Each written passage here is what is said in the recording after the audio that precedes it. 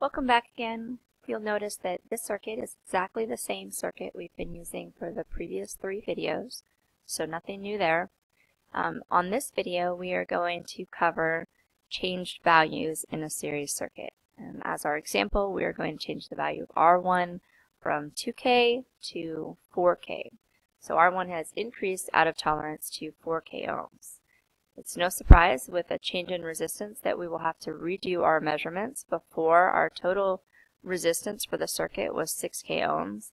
And now, with the change of R1 to 4K, we now have 8K ohms when we add all 3 resistive values together. This, of course, is an increase in resistance. Since we see an increase in resistance, we are, of course, expecting to see differences in our current. So where before we had 2 milliamps of current, now we have a value of 1.5 milliamps per current, which is 12 volts, our applied voltage, divided by our new resistive value of 8K ohms. So you can see that current is decreasing. So now that we've looked at the big numbers, we'll look at what all of our individual resistors are doing as far as voltage drops. So R1 is first. R1 is an interesting example because the resistive value of R1 has increased quite a bit, and the total current has decreased. And so this one, it's very helpful to do the math because it's a little harder to see if you're looking at arrow theory logic, and we'll talk a little bit about that in a minute. So the original value of R1 was 4K, which is the original resistance multiplied by total current.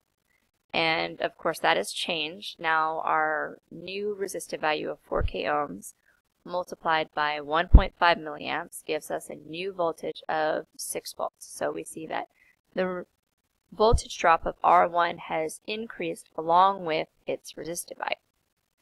Now the voltage drops of R2 and R3 we are actually going to see decrease. And the reason for that is because their resistive values have not changed, but current has decreased. And again, that goes along with arrow theory logic, which we are going to talk about in another video. So if I had the original voltage of 6 volts on R2, and then that has changed because we have a new current. So I take my original resistance of 3K ohms, multiply it by 1.5 milliamps, and now I have a voltage drop of 4.5 volts, which is a decrease. Similarly, in R3, we see our original voltage of 2 volts has changed. It is now 1.5 volts, which is 1K ohms multiplied by 1.5 milliamps. And so we see as a general picture, when we have an increase in resistance in our series circuit, we see a decrease in current.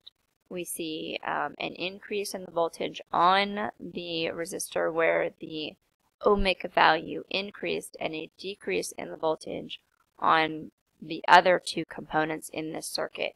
And you will notice as well, if you add up the 3 voltage drops, we still come up to applied voltage, and that is a fact for all those resistive circuits. You will always come up with applied voltage. So it's a good double check to see if maybe there was an error somewhere. Alright, and that's it for changed values. The next video is going to cover arrow logic in series circuits. So I'll see you then.